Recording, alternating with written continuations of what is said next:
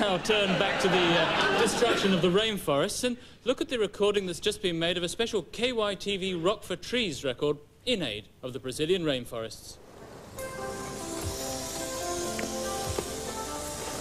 I'm here because I think it's important that we all do something to protect the environment. Keep the engine running, John. Only be a couple of hours, all right.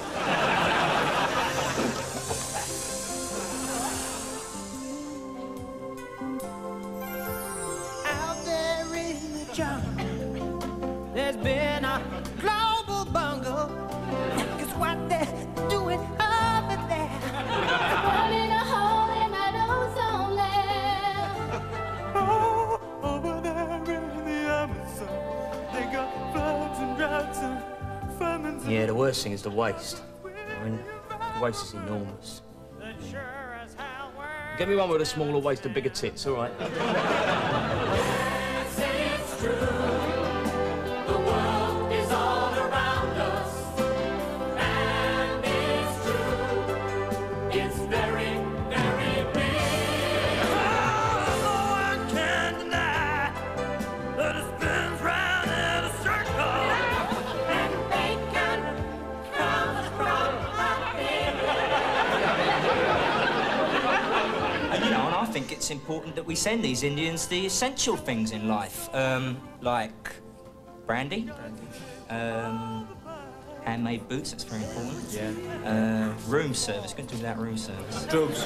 No, don't be stupid, man. We shouldn't be sending them drugs. No, not drugs. Drugs, no. They grow the bloody stuff there, for Christ's sake. This could be the end of civilization as we know it. I'm in your hands. I'll sing anything you like. Okay, there you go. Parrots. Yeah. One word, parrots. Yeah. Who's singing the rest of the line?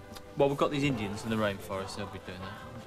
Well, how come these Indians have got two words? I've only got one. Parrots. Well, they live in the rainforest. Yeah, they live in the rain. Yeah, they live in the rainforest. Exactly. So who's ever heard of them? Is it planet? and water is better than mine. Thank God for food, thank God for bread, thank God for peas and carrots. Thank God for fish, thank God for birds, for cockatoos and Parrots. yes, it's true. So at the end of the day, you know, this is what it's all about. Scotch, anyone? Oh, yeah. One thing is for sure, carbon tetrafluoride, yeah, it's better than monosodium glutamate. Yeah, I'm just delighted we've done something to stop our trees being destroyed. Yeah.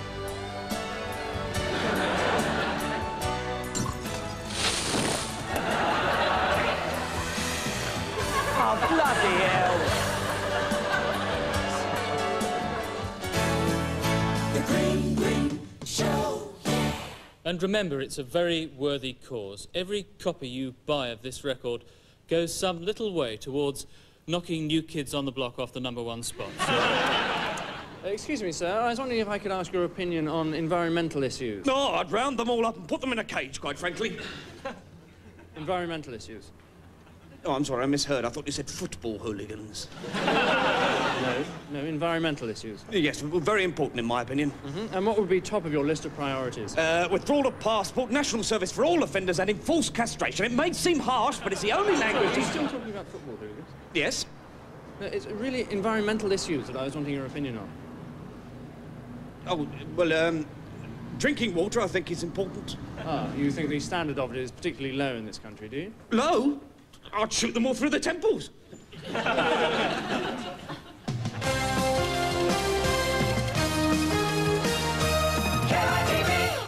David, you were just about to tell us your fascinating theory about the environment. That's right, Anna, and there's a steward's inquiry at Newmarket, evidently. Well, it's what I call my take, make, and throw away theory, Anna, by which I mean if I take a clump of earth and then make something out of the resources in it and then throw the rest away, and then if I keep on doing that, what will happen eventually? You have a small pile of earth by your right foot. There's more to it than that. All right, you have a big pile of earth. It's the same principle. But you're not taking my point. We in the Green Party believe we have to start recycling resources. Well, maybe we can take some questions on that topic from our studio audience.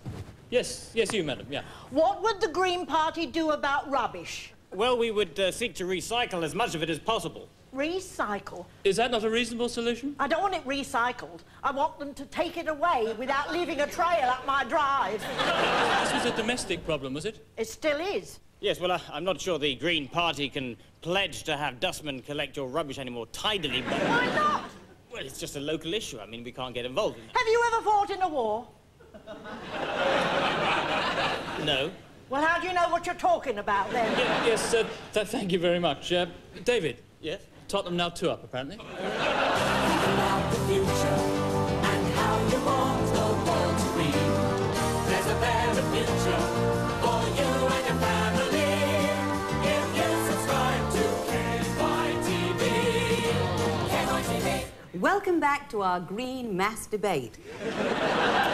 Well, of course, many of the rural parts of southeast England are under threat of devastation from the roots of the Channel Tunnel, or Chunnel as it's known, currently proposed by British Rail, or Braille, and sanctioned by the current government, or current government. Sir Anthony, you for once are not in agreement with the government's plans. Well, as chairman of the Sussex and Kent No Channel Tunnel anywhere near my country mansion, thank you very much, I have to say that I'm not necessarily opposed to the rail link itself, but to the routes proposed by the government, and I have therefore suggested an alternative route, which I think has 2 major advantages.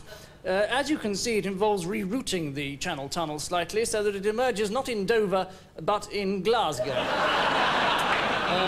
Then the rail link would work its way down through Liverpool, the Black Country, through the middle of Birmingham, and then into London via the East End to Fenchurch Street. And what is the first major advantage? Well, as you can see, it manages to completely avoid all areas of naturally beautiful middle-class country homes, and instead ploughs through deprived, poverty-stricken inner-city areas where lots of poor people live. And what is the second advantage? Well, it doesn't involve any change in government policy. If you have a small child and live near a motorway, don't let him sit out on it. Putting small children in the fast lane of a motorway is dangerous. Don't do it. That was a blindingly obvious public information film. Water, water, is it what it oughta? Sir Anthony, how do you stand on water? I've no idea. I'm not Jesus, you know.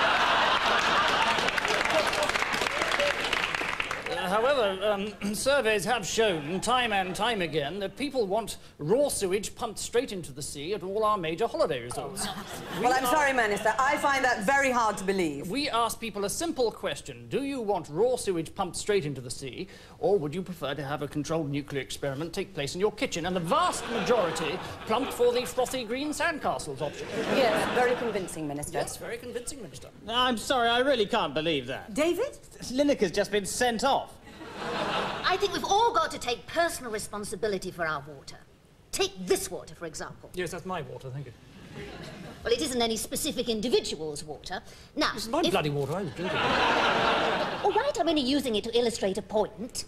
Now, if we were to take this water and pour a little bit... Yes, you get a thump in the face. All right, I'll use my glass. Good. Bloody communist. Now, if I were to take the water in this glass and throw it over Sir Anthony, you see? Oh, I see, yes, that's what It's young by men, yo, human tense. So chill out, homeboys, hang off the fence. Say 5 take now, cause you know it makes sense. Well, not to me, it doesn't. Hi. This is the sea. Pretty bloody obvious, I would have thought, but the producer did insist that I make it quite clear. Environmentalists claim that because of an outlet pipe that leads directly into the sea, this beach has an unacceptably high level of pollution. Well, let me tell you that I've been swimming about for the past few minutes, and there is no evidence whatsoever of any domestic sewage.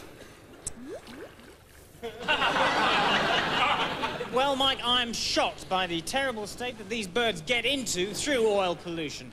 Look at this poor creature here. It's a piece of seaweed, isn't it?